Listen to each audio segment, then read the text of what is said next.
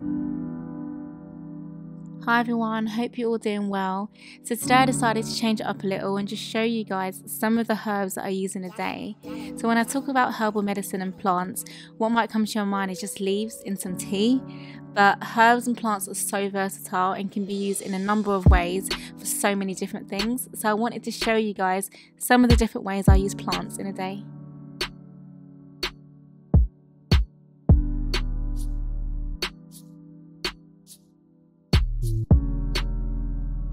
So the first thing I like to do in the morning is put on my diffuser and enjoy a little bit of aromatherapy to get me started. I use pure essential oils, and if you don't know what essential oils are, they're basically the essence of a herb.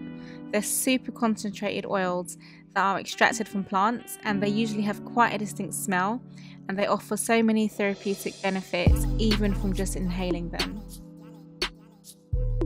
So the oils that I use really just depend on how I feel, but usually in the mornings I like to use something that's quite uplifting and energizing, like this mix here of cinnamon, frankincense and basil.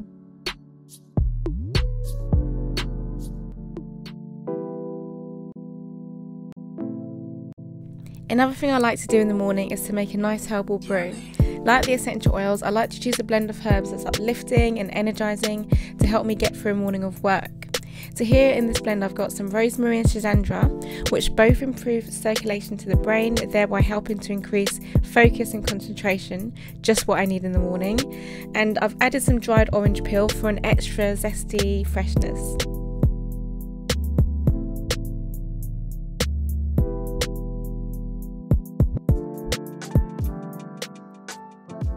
Throughout the day I love to use herbal tinctures, and I often just add a few drops to my glass of water. The herb I've got in my glass today is milky oats. This herb is a great tonic to the nervous system, and I love to just use it during the second half of my cycle when I might be feeling a little bit anxious or tense and in need of a gentle mood lifter. So at some point during the day, usually not long after lunch, I like to make another herbal tea infusion. Here I'm using my lovely Digest blend, and it's got herbs like fennel, caraway, cardamom and chamomile. These herbs are super aromatic and they can help with symptoms of indigestion like fullness and bloating.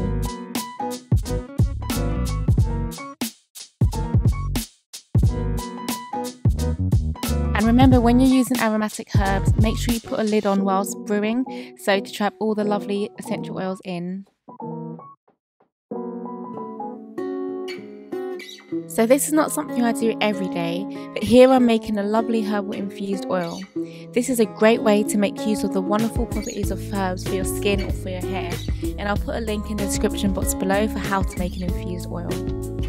So here I'm making a herbal oil for my hair, and I'm using some traditional Ayurvedic herbs to help with hair growth and strengthening.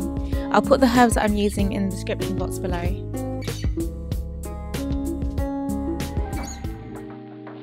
After cleansing my face in the evening, I like to use floral waters on my face. Floral waters are the byproducts of the extraction of essential oils. They're much less concentrated than essential oils and are less expensive too. They can be used directly on the skin, and I love to use them as facial toners.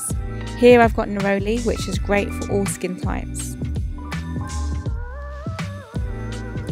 So I like to follow that up with a homemade facial oil. This has a base of rosehip oil, which is really good for blemishes. Then I've added to it a blend of essential oils to help give me a natural glow. I'll make sure to put the link to this facial oil recipe below.